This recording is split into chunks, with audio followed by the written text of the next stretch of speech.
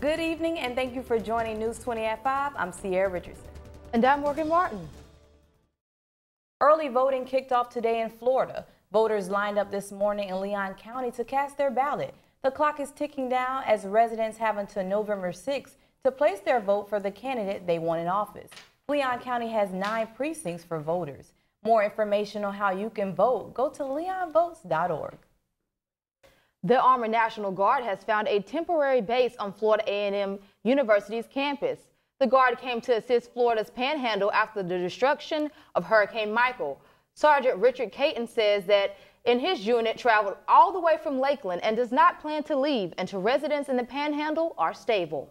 So we've been here for a little over a week now, and our end result is to return the citizens and the municipalities to normal. So we're providing assistance for basic needs, infrastructure, things of that nature like water and roadway clearance, utilities. So our job ends here when basically the governments can stand on their own. Sergeant Caton says the experience in Tallahassee has been amazing and welcoming. In the wake of Hurricane Michael, the Leon County Sheriff's Office hosted a farm share distribution to provide the community with free food. Hurricane Michael caused major power outages. Many had to throw out their perishable items. The Leon County Sheriff's Office hosted its annual farm share distribution and passed out food to the community. Resident Alex Egner, who lost power during the storm, says he is grateful for the help. Pretty important. My refrigerator's almost empty. Residents were able to receive a bulk of food items and water. The day provided aid and an opportunity for the community to come together. Some chicken. Hurricane Michael caused major power outages. Many had to throw out their perishable items. The Leon County Sheriff's Office hosted its annual farm share distribution and passed out food to the community. Resident Alex Egner, who lost power during the storm, says he is grateful for the help. Pretty important. My refrigerator's almost empty. Residents were able to receive a bulk of food items and water. The day provided aid and an opportunity for the community to come together. Some chicken, juices, potatoes. Mostly it's refrigerated items that we lost during the storm. Waters. All that stuff had to be thrown out. Hundreds lined up in a drive-through assembly line. They were greeted by officers as they placed food in their vehicles. Volunteer Ann Floyd Lucas says this year's event is vital to the community. Helping others, unity, we made it, God is good. During the time of need, farm share distribution provided the relief to help the people in this community continue to succeed.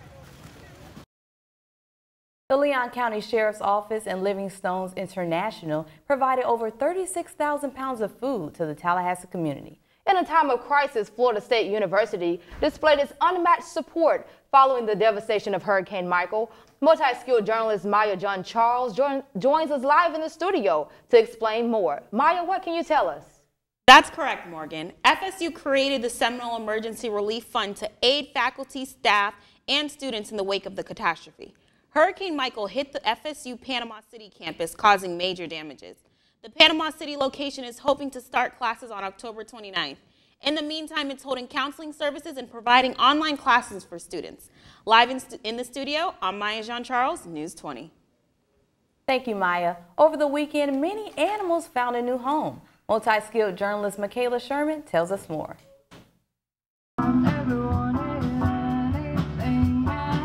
Music was playing and people gathered, all for a great cause, to adopt a pet. CatFest's annual charity fundraiser gives displaced animals a second chance while bringing the community together. We have about 6 different rescues that are all around from the area, and they've brought out a lot of their cats and dogs out to be adopted. From swinging swords to tasty food, CatFest gives people like native Jacob Godwin an inclusive environment to thrive. I think it's great that people get an outlet for that in a place where, they're really searching for expression, searching for a place to call their own and to make something really special.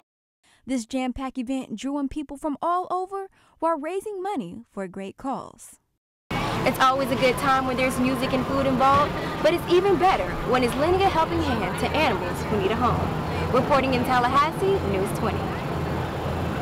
All proceeds raised at the event were donated to Black Cats and Dogs, Feline Advocates of Leon County, and next year's Cat Fest.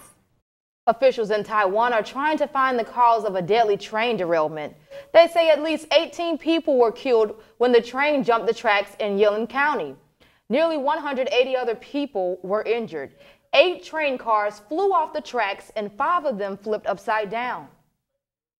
2,000 people have left the migrant caravan headed for the U.S. and are back in Honduras. That's according to the Honduran Foreign Ministry. The country's president is promising to offer jobs and other types of aid to those who come back. But there are still hundreds of men, women, and children continuing their desperate journey north. At least 640 people crossed the border and registered for asylum in Mexico, and still more are trying to get through. President Donald Trump has threatened to cut aid to Central American nations and send troops to the U.S. border if Mexico fails to stop the surge. Poll stations in Afghanistan have had their opening hours extended after the much anticipated parliamentary elections have been plagued by logistical issues across the country, preventing many Afghans from voting. The elections, delayed by 3 years because of violence, started on Saturday morning with thousands of candidates, including over 400 women vying for 249 seats. So many people are running the ballot paper looks like a newspaper, underlining the enthusiasm for this election, even in the face of almost certain attacks. According to the UN, more civilians have been killed or injured in airstrikes so far this year than all of last year. Good evening, everyone, and happy Monday. I am Destiny Taylor with your latest in entertainment news. Last week, we reported that rapper T.I. was in a bit of controversy over releasing a video that featured a lookalike of First Lady Melania Trump. It is now being reported that the lookalike, whose real name is Melanie Martin, is receiving death threats. The actress told TMZ it's actually unbelievable that people take this so seriously. Martin says she is simply an independent woman trying to make a living and feed herself. Seems like every day Beyonce and Jay-Z are wowing us with something new. The Carters have raised $6 million that will go towards cancer research. The couple hosted a star-studded gala for the City of Hope. City of Hope is a nonprofit organization that focuses on cancer research and treatment. The CEO of City of Hope said Beyonce and Jay-Z have helped the organization tremendously. Now, of course, today we are at a high of 77 and low of 60. On Tuesday, we are at a high of 74 and low of 58. We are expecting some rain there, folks. And then on Wednesday, we are expecting a high of 81 and low of 59 and partly cloudy. And on Thursday, we are expecting some rain again with a high of 67 and low of 57. And on Friday, we have a high of 67 and low of 49. Well, welcome back to News 20 at 5. I'm Bria Wesley with your sports. Wake Forest couldn't rain on the Seminoles parade for the homecoming matchup, and they snatched the win 38-17. What Coach Willie Taggart described this season, a continual and pace rise, and it showed on Saturday. It began with a 10-0 deficit that seemed a little familiar, but that feeling didn't last long when a defensive sack by Brian Burns changed the momentum and the offense started cooking. Even DeAndre Francois' tight 21-yard pass to true freshman Treshawn Harrison almost lost it, but he kept it right into the end zone, continuing the lead for the Noles.